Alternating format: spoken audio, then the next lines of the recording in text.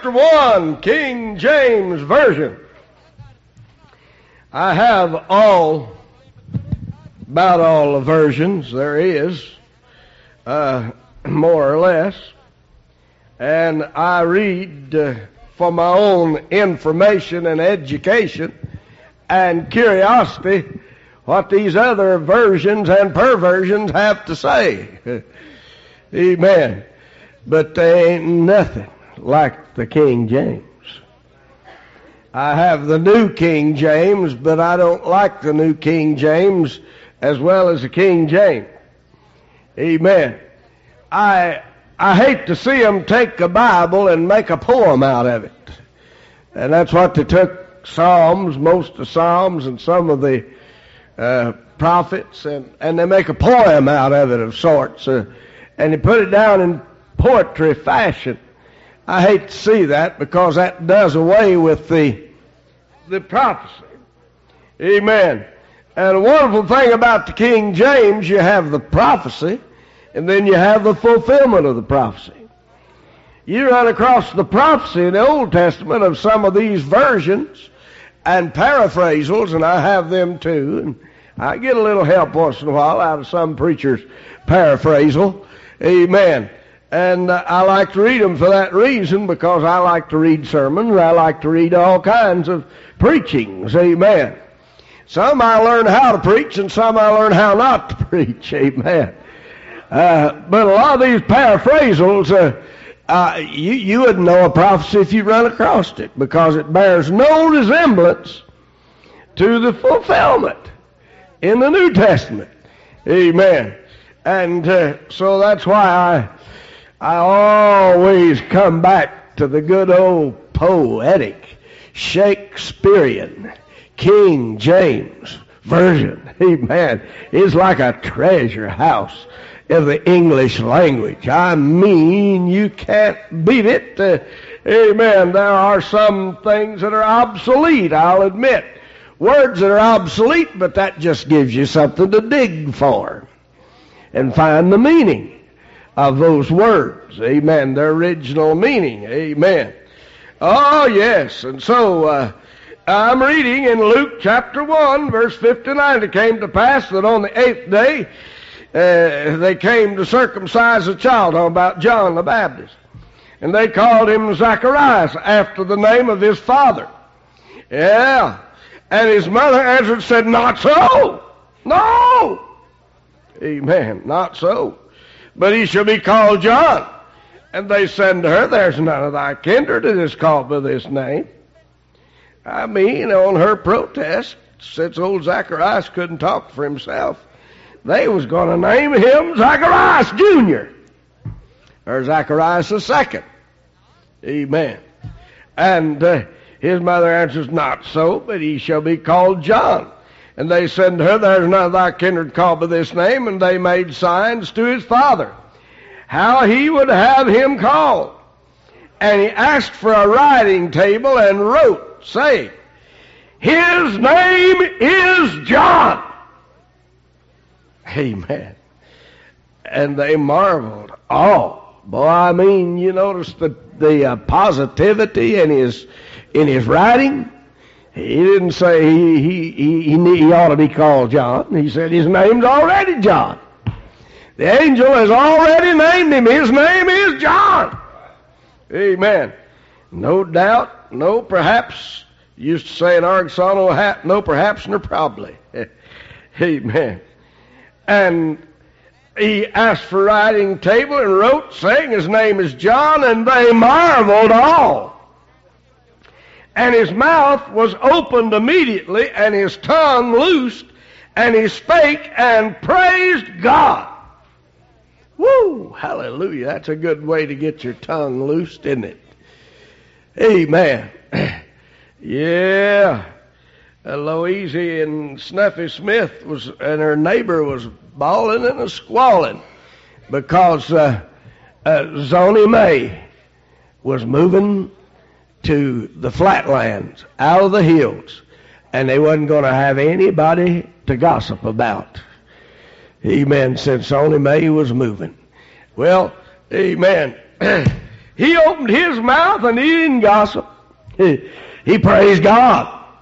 He glorified God. He used to have a song, if I were dying and just one word to say, I'd speak it for Jesus, then I'd breathe my life away. Amen. Well, he finally got his mouth open immediately, and his tongue was loosed, and he spake and praised God. And fear came on all that dwelt around about them, and all these things were noised abroad throughout all the hill country of Judea. And all they that heard them laid them up in their hearts, saying, what manner of child shall this be? And the hand of the Lord was with him. And his father Zacharias was filled with the Holy Ghost and prophesied, saying, blessed be the Lord God of Israel, for he hath visited and redeemed his people. He hath raised up an horn of salvation for us in the house of his servant David, as he spake by the mouth of the holy prophets, which have been since the world began, that we should be saved from our enemies and from the hand of all that hate us, to perform the mercy promised to our fathers, and to remember his holy covenant, the oath which he sware to our father Abraham, that he would grant us unto us, that being delivered out of the hand of our enemies, we might serve him without fear in holiness and righteousness before him all the days of our life. You think he really got with it when he started prophesying? I think he did. Amen. And thou, child, shalt be called the prophet of the highest, and thou shalt go before the face of the Lord to prepare his ways, to give knowledge of salvation unto his people by the remission of sins, through the tender mercy of our God, whereby the day spring from on high hath visited us, to give light to them that sit in darkness and in the shadow of death, to guide our feet into the way of peace. Amen. Zachariah and Elizabeth both were probably in their early 60s. Amen. And they didn't have any children.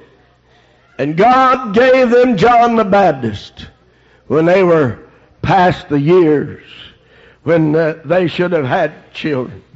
Amen. It was at a time that it was such a heartbreak and such a reproach not to have children, not to have a family.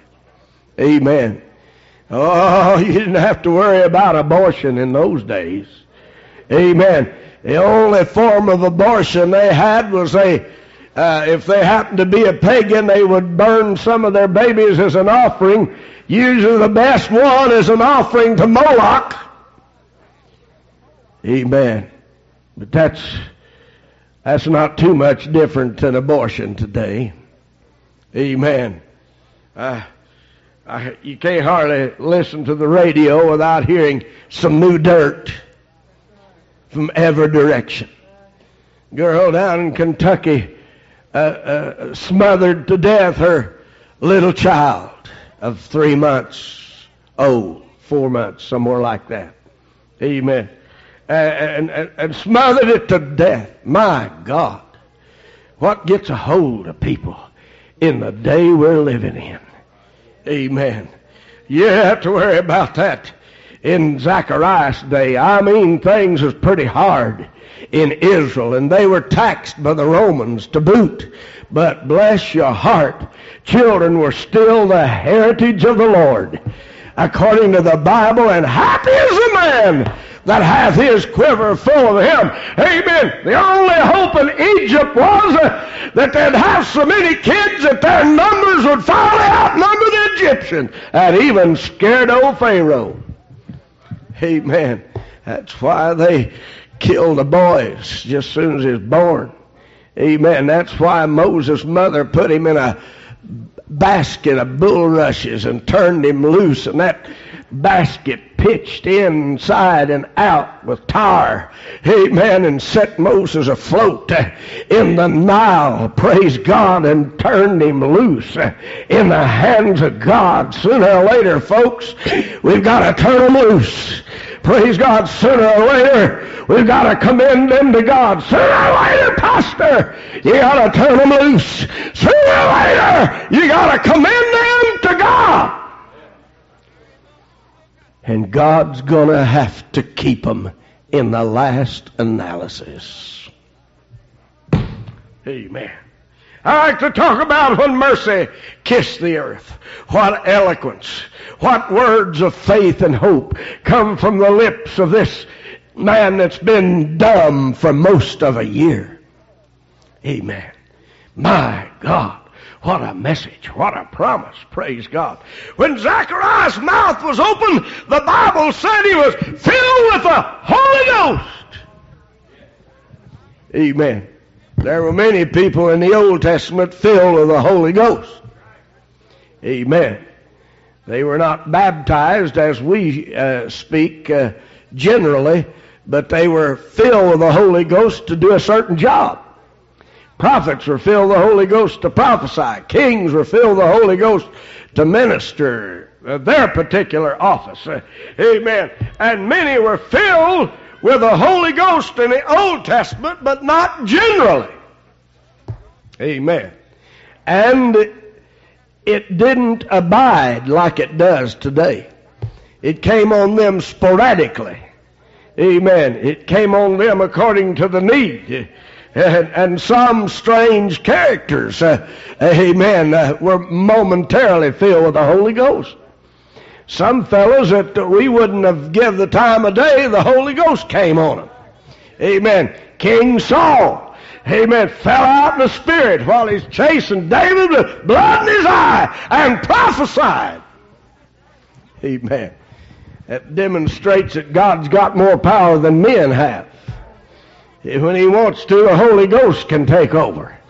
Ooh, the Holy Ghost can throw a roadblock and thing. The Holy Ghost can put a sprag in the cogs. Praise God. He was filled with the Holy Ghost and prophesied. When I was reading it a while ago, you couldn't tell it from preaching, could you? Prophesying and preaching the same thing.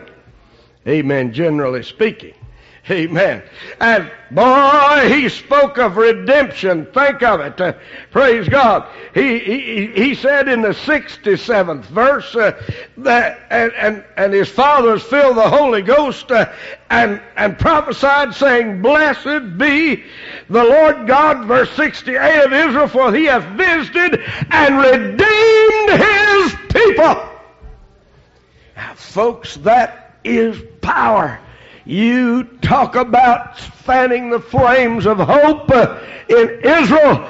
They, hallelujah, were going to be redeemed. What does it mean? It means to buy back one's freedom.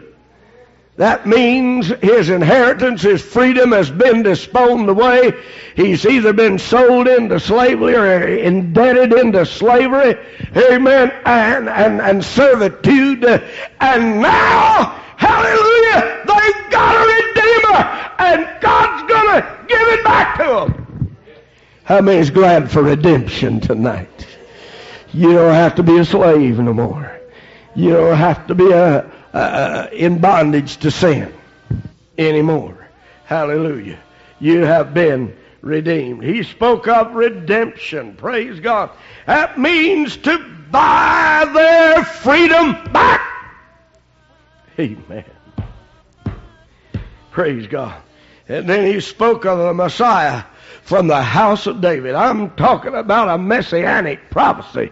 There's going to be a king come. Hallelujah. And he hath raised up a horn of salvation for us in the house of his servant David, as he spake by the mouth of his holy prophets, which have been since the world began. He's been preaching about it, prophesying about it. Ew! Amen. Redemption. A Messiah. And he narrows it down to David's child. Hallelujah. Amen. Isn't that wonderful? We was in the Holy Land a couple of years ago.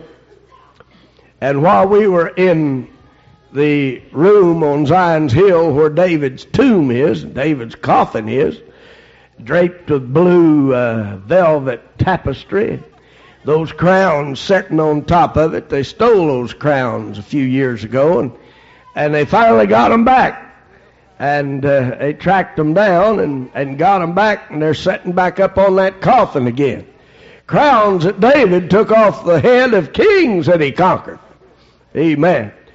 And you can still go to David's tomb right there in Jerusalem, right there to his coffin, and amen. And while we were there looking at it and enjoying our tour, in came a whole schoolhouse full of little boys, all the same size, about Austin's size. Amen. Come in all dressed in their school uniforms with their teacher with them and everything. Amen. They started laying hands on that coffin and praying and crying. You never saw the beat. Amen. I was awestruck by it. And I said, what are they praying for? Amen. Finally got the word to the guide, the question, and he said, they're praying for the return of David. Woo! Hallelujah. And did you know the Bible prophesies he's coming back? He is coming back. And he's going to sit on the throne right there again. Woo! Amen. Not only that, his son Jesus Christ, the Son of God, the Son of David, he's coming back. He's going to sit on his throne too, at the right hand of God. Amen. Hallelujah. So he spoke of a Messiah. He spoke of salvation, that we should be saved from our enemies. Who's your enemy tonight? Don't look at your wife or your husband. Who's your enemy tonight? Amen. Praise God. Who's your enemy? That we should be saved from our enemies and from all that hate us. Amen. Don't look at your boyfriend's last girlfriend. Amen. And we should be saved from our enemies and from all that hate us. Who's our enemies? Fear, sin, death, sickness. Amen. All those are enemies. Poverty. Amen. We're going to be saved from all our enemies. Woo! Salvation is going to be complete. Hell! Saved from hell! Saved from judgment to come! Amen! He spoke of salvation. What a message he gave. Amen. Verse 72, to perform the mercy promised to our fathers and to remember his holy covenant. Hallelujah. Hallelujah. Mercy. Mercy. Mercy. He gets that mercy again down here in the 78th verse. Through the tender mercy of our God, whereby the day spring from on high hath visited us. That's what I'm talking about. When mercy kissed the earth. Hallelujah. Yeah, you see that Bible. We read you a verse over here in the Psalms, Psalms 85. Mercy and truth are met together. You, glory to God. Righteousness and peace have kissed each other. Inference is that mercy and truth kissed too. Amen. Woo! Righteousness and peace kissed each other. Nowadays, you know, we're either to the right or the left. We've either gone to seed on mercy or we've gone to seed on truth. Amen. Seem like we can't never get the two together. But boy, if they ever get married, it'll be a sight. What a revival we'll have. Amen. We're either to the right of peace or to the right of righteousness or to the left of peace. Amen. We're either a legalist or a liberal. One or the other. Amen. But boy, if they ever get together just right. Amen. And mercy and truth meet together. And righteousness and peace kiss each other. Truth shall spring out of the earth, and righteousness shall look down from heaven. through the tender mercy of our God, whereby the day spring from on high hath visited us. Amazing thing about God's visitation of mercy is it's a visitation of mercy. Almost no generation was ever worth it. Amen. Steeped in false doctrine and error, steeped in twisted truth, and lifelong, deep dyed false doctrine. Amen. Mercy kissed the earth in Martin Luther's day. A day of grace and time. It wasn't because Martin Luther was right on everything he believed. It wasn't because Martin Luther didn't make no mistakes. It wasn't because Martin Luther broke plumb clean from everything in the Catholic Church. Amen. It was mercy that brought us one step out of the darkness. Woo! Glory to God. What the Catholics call the age of light, history calls the dark ages. Amen. Isn't that amazing? Amen. But when Luther came out and found out the just shall live by faith and not by the dead works of Romanism and paganism, hallelujah, it's a sight, the freedom men begin to enjoy. Praise God. Yes, we had started out, and history calls that I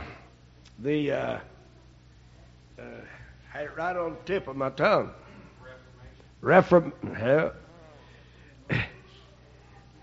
Reformation is a good word.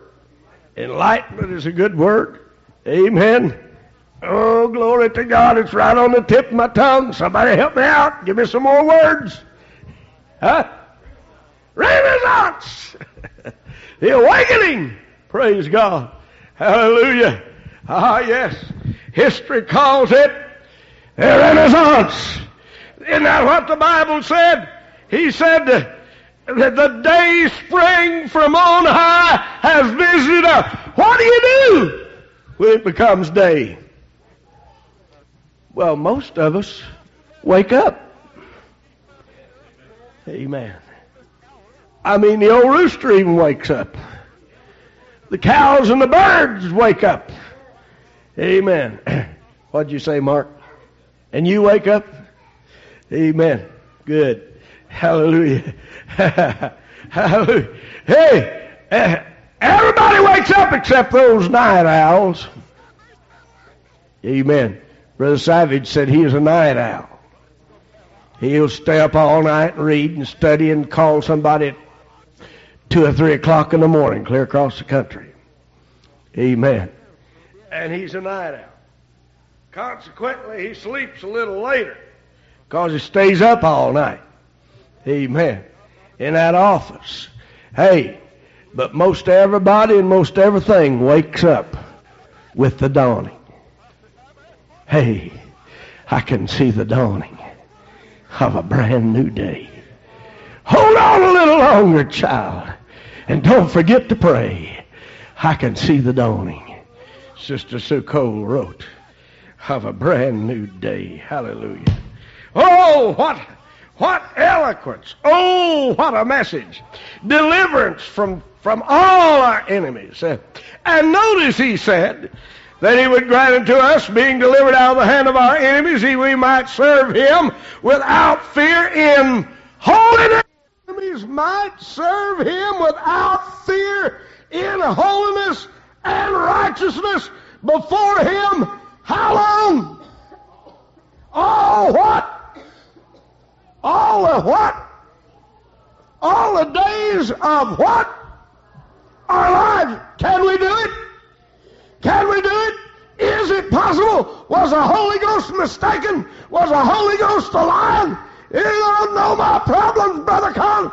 It don't matter. I start to say, I don't care about your problem. Amen. I will say, I don't care about your problem. Not that I don't care, but I don't care. You know what I mean, don't you?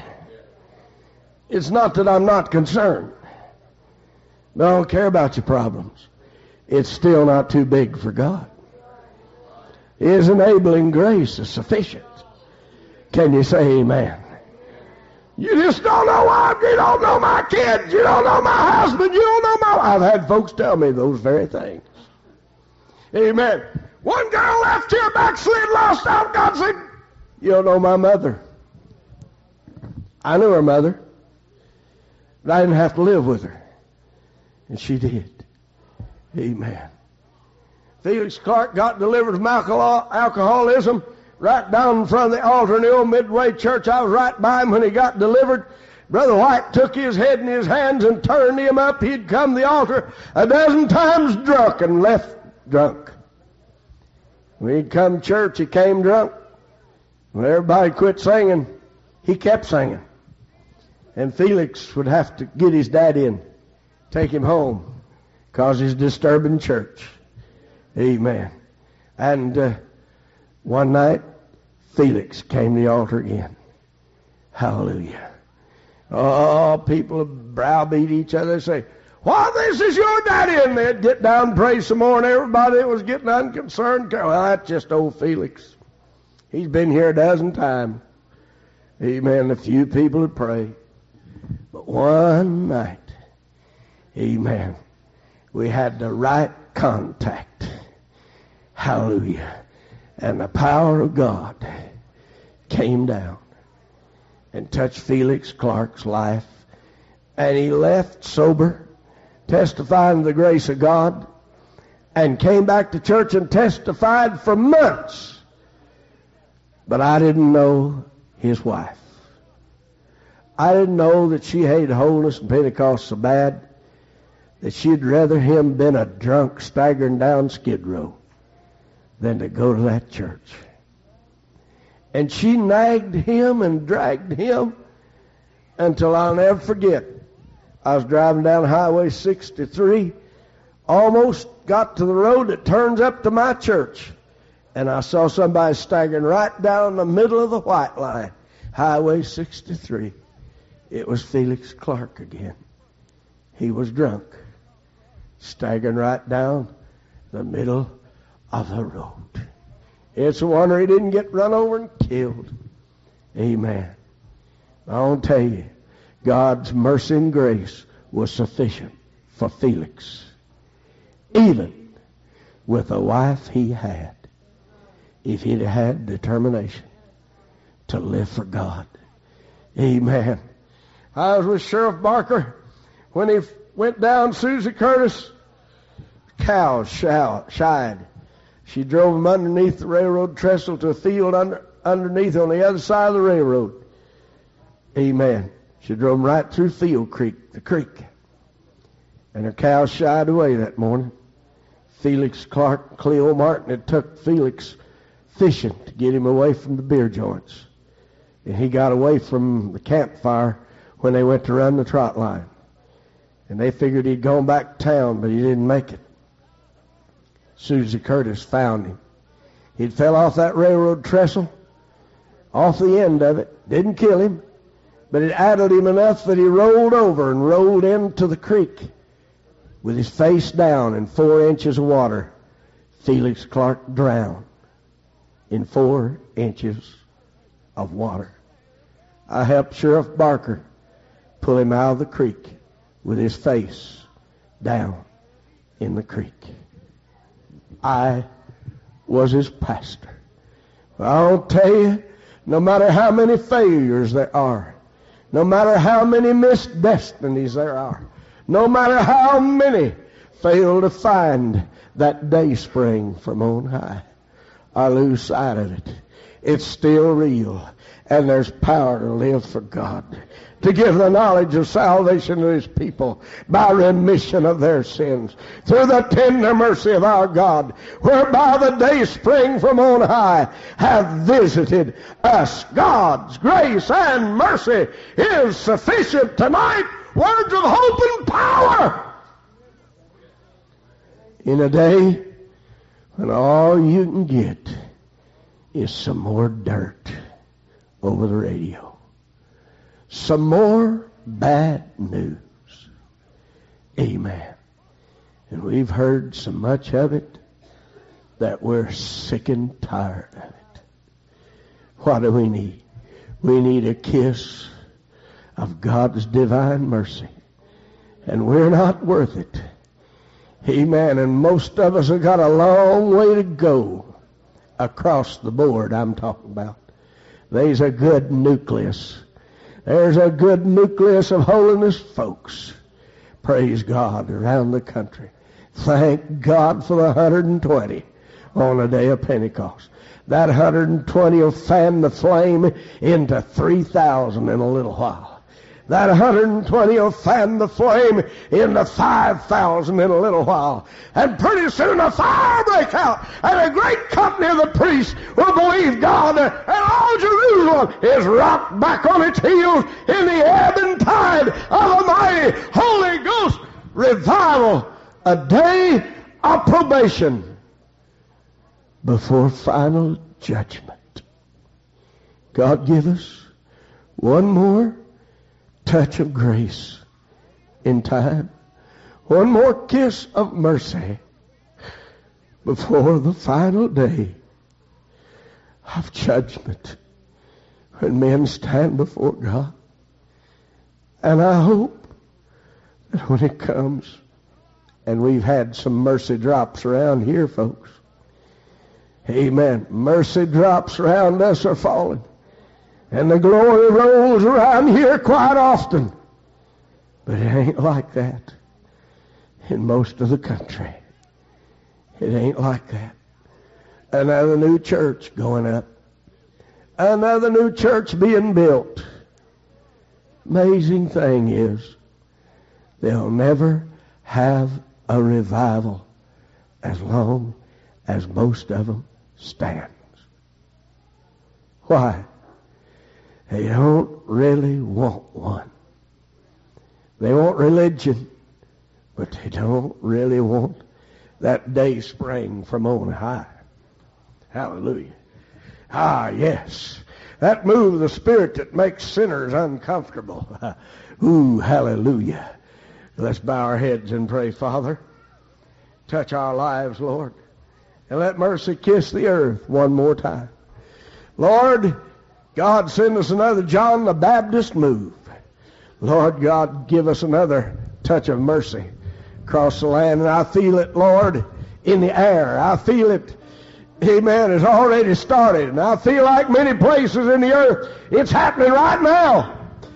And we've had, praise God, some good samples of it right here at the highway in the last year. A mighty move of God. Lord, I pray that you broaden our influence, broaden the scope of our outreach, and anoint us, Lord. Let the Holy Ghost come on all your people and abide. And let holiness and righteousness prevail. Mercy and truth kiss each other. Amen. Righteousness and peace embrace. Hallelujah. Thank you, Manahasha. Thank you, Lord. Yes, Lord. Stand and let's come around God's altar and let the Holy Ghost come on our lives. Let the Holy Ghost take over. Let the Holy Ghost loose your mind. Let the Holy Ghost loose your praise. Mercy drops round us are falling.